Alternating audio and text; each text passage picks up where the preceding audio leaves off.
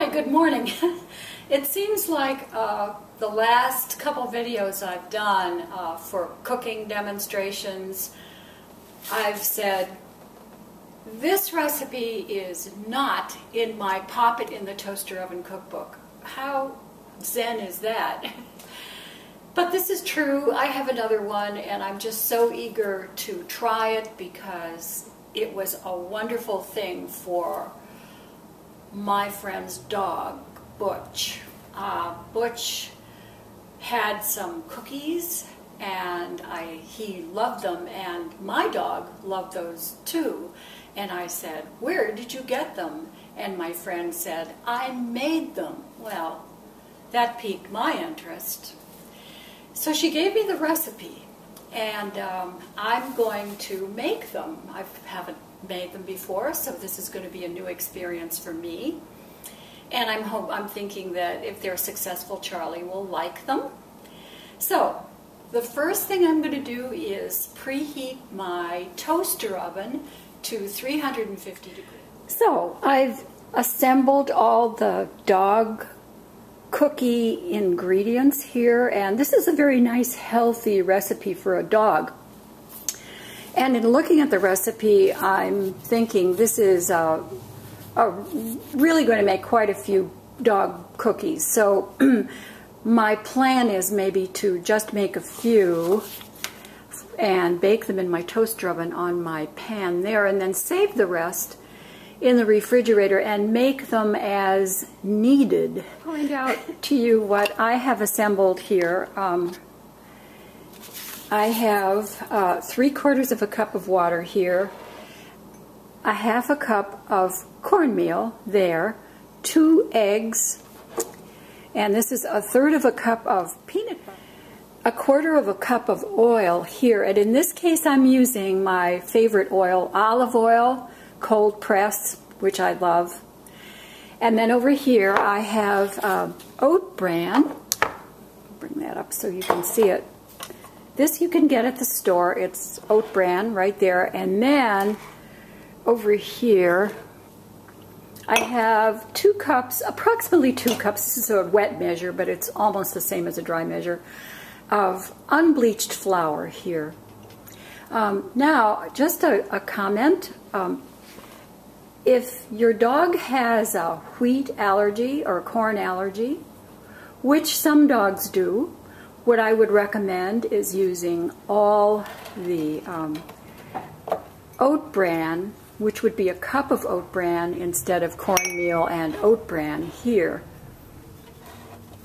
And then this is, you know, flour has wheat in it. So again, I don't really know what you could substitute, but if your dog has eaten dog biscuits with flour in before, you probably wouldn't have a problem with that. Here's the toaster oven baking pan I'm going to use. It's lightly oiled.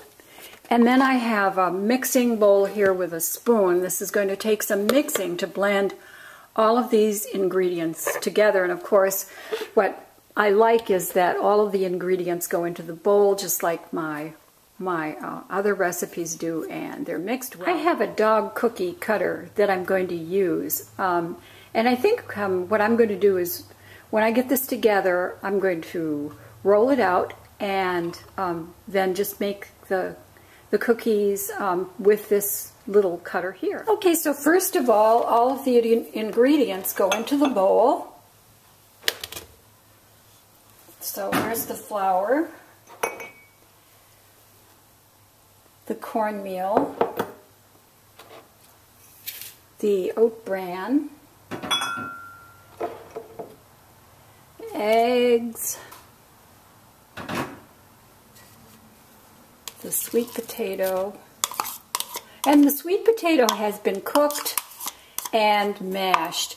You can also use bananas if you don't want to go through the process of cooking and mashing sweet potatoes.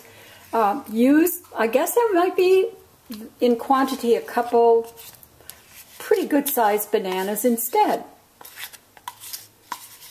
There's the peanut butter. It's always kind of sticky. And last but not least, the oil.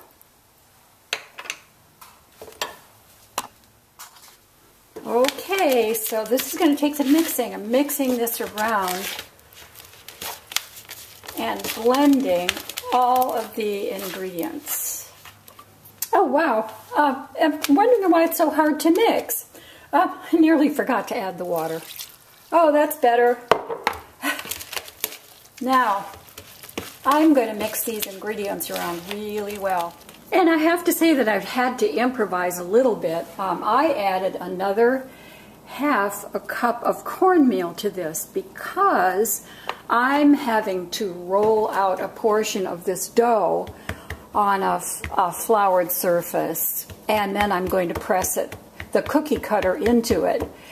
My friend had a little silicone dog cookie tray that she could press the dough into so the dough could be a lot wetter. But in my case, because I don't have that, I had to add more cornmeal to this so that I could actually handle it to press it.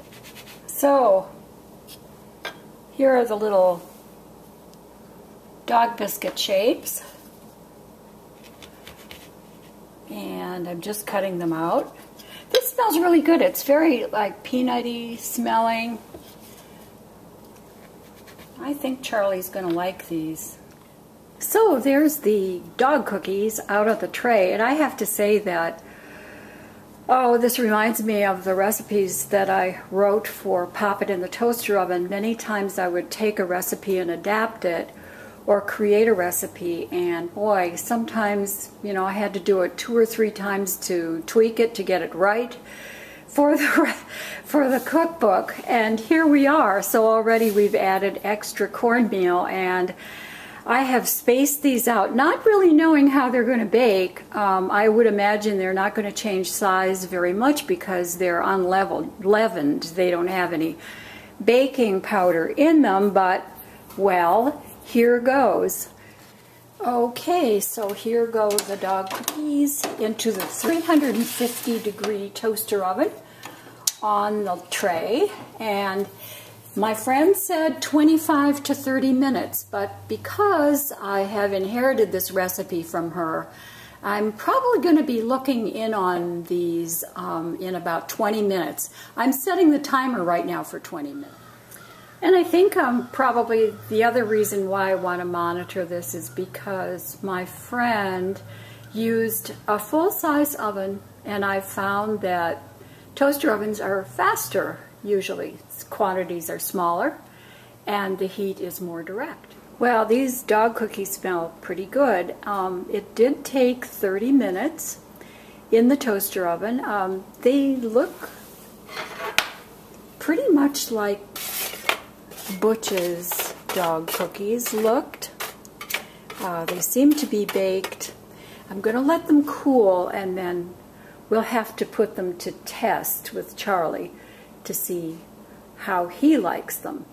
And I'm thinking, if you have a pretty tight schedule like I do and don't have a big chunk of time for baking many, many batches of cookies, even in your large oven,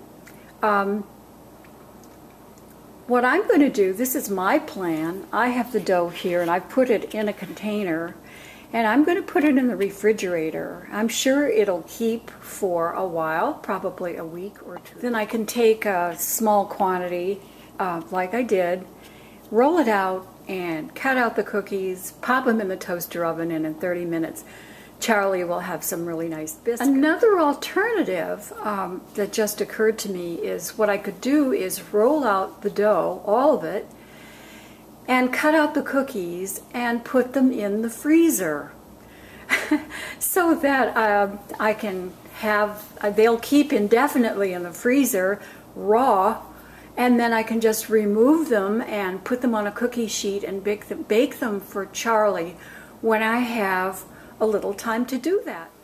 Okay, here's the true test.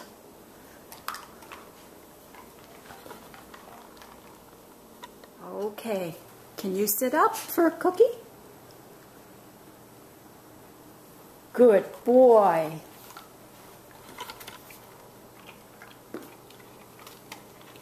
say proof is in the cookie, right, Charles? Want another one?